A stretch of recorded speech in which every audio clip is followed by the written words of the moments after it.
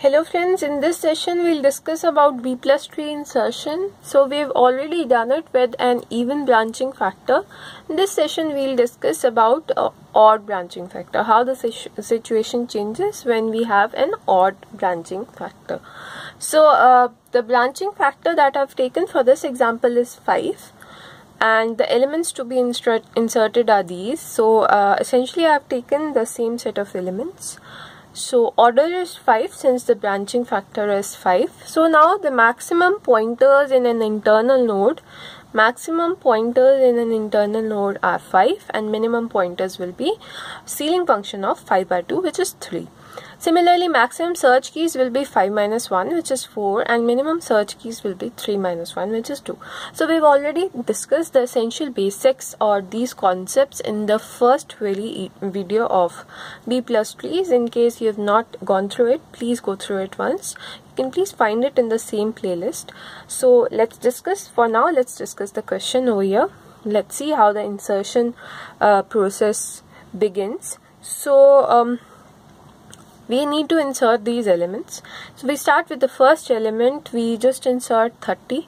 So we know that the maximum search keys in any node now are 4, and whenever the fifth element will come, the split will occur, right? So I need to insert the first element. My first element is 30.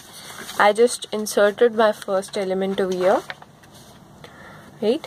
So this is my node. Now count is less than 2, right? But root and so what we can say is that in this case this is root and leaf node, right?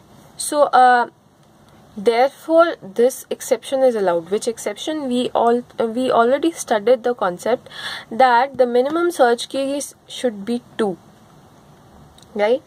But it is always allowed for the root key, for the root and leaf node. When there is only one single node in the tree, which is root as well as leaf node, then this exception is allowed, that the count of search keys can also be less than 2. Then we need to insert the next element. So the next element was 15. So we insert 15, but we maintain the order. We arrange them in the ascending order, and then we insert this node 15. Now again we insert the third element 20. Since the limit is 4, so we can just continue with the insertion and maintain the order of the nodes of the search keys, I must say. And then we insert 50, which is the next element. This is the node structure after the insertion of 50. Finally we insert 25. Now the maximum number of search keys allowed in a node were 4. So this was, I would say, the node is completely full over here. And after when I start the insertion of 25, a split will occur. Now how to split it? In this case what we do is we first insert this element, then perform the split. So we insert this element over here. We find out this is the middle element, so this should become the parent. So we move this to a higher level, and this is the node structure after the insertion of 25. Okay, so this is the node structure.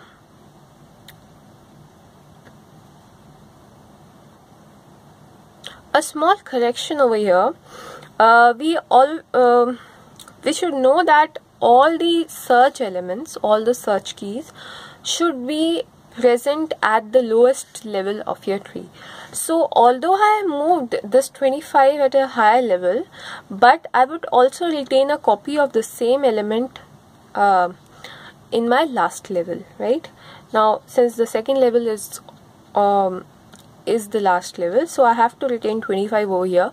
Now I can write down this 25 either in my left branch or the right branch, but as you already know, we have also discussed in the first video that the right hand side elements are more than or equal to the parent.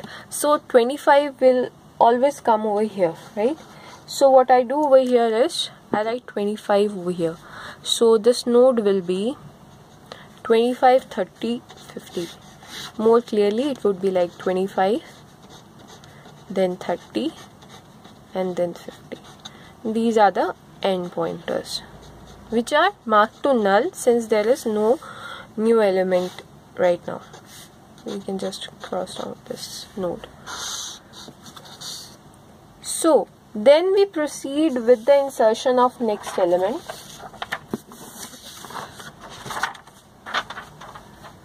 So this is my node. Right hand side elements are more than or equals to 25, left hand side elements are less than 25. And next we proceed with the next element's insertion, which is 65. When we insert 65, obviously it will go to the right hand side of 25 because the right hand side elements are more than 65 and clearly 65 is more than 25. So we just insert it in the order in which it comes. That is, if we arrange the elements in the ascending order, it will come towards the end. Next we insert 55, and again 55 is again more than 25, so it will again to the right go to the right hand side branch, and it will lead to a split because the right hand side node was already full, right? So it will lead to a split. Now again we insert the elements, we find out which is the middle element, we move it towards the higher level and make it the parent. So now this is very interesting. When you move it up at a higher level, what you do is, you know that between 25 and 50 there is basically one element 30, but you also have to retain a copy of 25, so there will be two elements 25 and 30, and then on the right hand side of 50 you will get all the elements more than 50 and another copy of 50, because this is the last level and you need to retain one copy of each of the elements present at the higher level. So in the similar manner you continue with the insertion of 60, which will again come to the right hand side of 50. Then you insert 85. Again a split occurs over here. 60 goes to a higher level. This is the tree structure. So I advise you to practice this entire question at your end, and then you can again recheck the video, recheck your steps by going through the video once again. But don't just try to memorize this entire thing.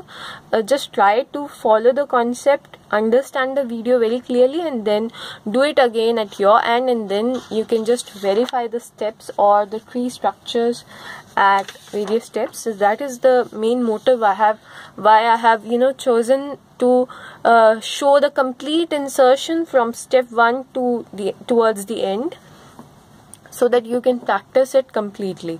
So now next we have the insertion of 80, which is again in the similar manner.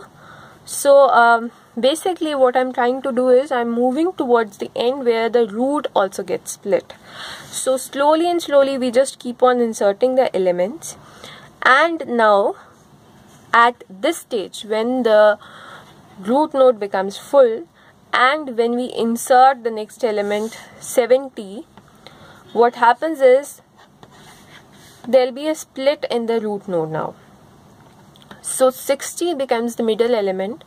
You just move it towards the higher level, and what you do is these will become the left childs, these will become the right childs, left childs, right childs. Now if I insert this 60 over here, then is it necessary? Is it correct? The answer is no, because we had to actually retain the copy of 60 at the last level. So I have to retain its copy at the last level, so I'll be inserting that 60 over here on the left hand side of 70, because 60 is less than 70. So just make sure you clear yourselves at this concept. You need to retain the copy of all the elements occurring in your B plus tree at the last level, right? And that doesn't mean you need to retain their duplicate copies at the intermediate levels as well. No. So this is very important. This is very important step that I had to discuss. So that's all for this session. In the next session I'll be taking up some more questions on B plus trees, some more videos on structural hazards, some more topics on recoverable schedules, and some more questions on normalization with BC and FSL. So stay tuned for more videos coming up. Thank you. All the best.